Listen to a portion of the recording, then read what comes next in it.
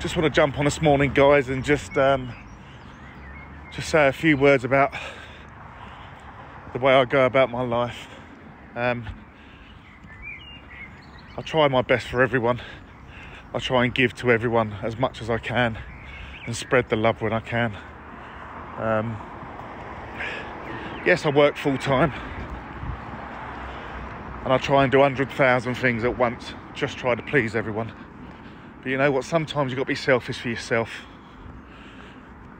I've always heard people say that you should always learn to love yourself. But you know what?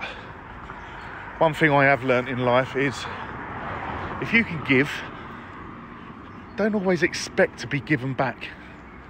You don't give to receive. Never give to receive, guys.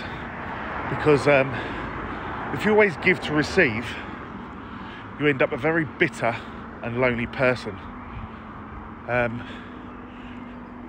Because you end up just having hate in you all the time.